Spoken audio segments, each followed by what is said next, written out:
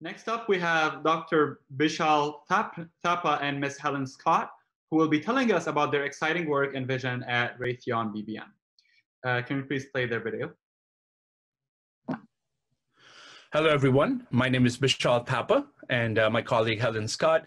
I'm from a Tactical Data Networks group at BBN, and Helen is from Synthetic Biology group.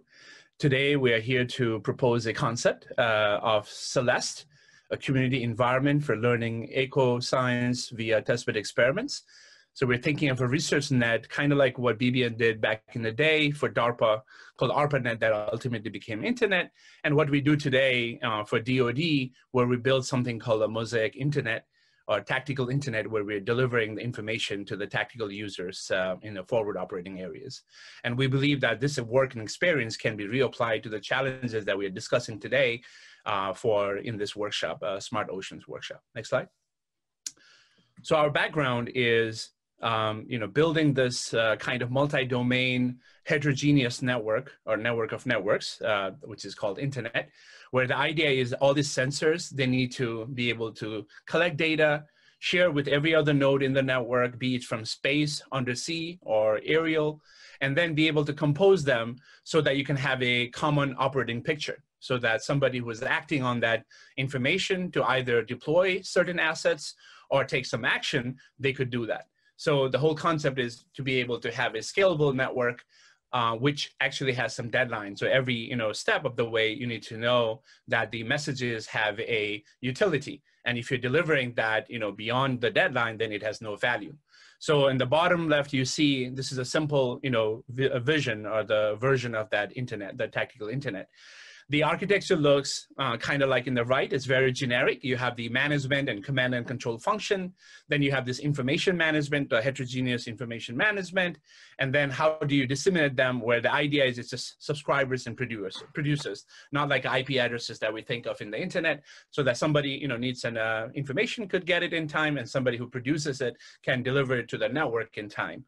And then ultimately all these sensors from various domain do their job to cover a certain area or a certain domain. So I think the problem that we're discussing today in the Smart Ocean is very similar, maybe a little bit different data model, maybe a slower timeline, maybe we'll be using research vehicles and academic sensors instead of DoD sensors. But I believe that the idea that you can get the right information to the right user in the right time while being able to prove the provenance so that you know where the raw data came from, I think this is really useful for this community, and we hope that BBN can contribute there. Let me pass this off to my colleague Helen now. Thanks, Bishal. So just like Bishal said, you have these multi-domain network of networks of sensors. And so that's something we also see in ecological research. So instead of using those DoD sensors or different deployed missions there, we'd be using the academically supplied sensors. So here we'd be using remote sensing data off of satellites, aerially collected data from planes or drones, ship-based data, things from buoys or moorings, autonomous vehicles underwater, gliders and floats, and even human collected data where you could be bringing in biological data from the lab and from the benchtop that you then want to get into this network so that other people can access it. And so when you have this multi-domain network, you're able to correlate things that you wouldn't have been able to collect yourself. So here you're able to see multiple types of data and connect things across the globe at much larger spatial and time scales, which we think would be really important for a problem like this. So you could just imagine a single student using this to retrieve a little bit of data to supplement their own research or much larger problems for ecological forecasting or something that really needs high demands of data at very fast time scales where you're needing lots and lots of data, but you can't collect it all yourself.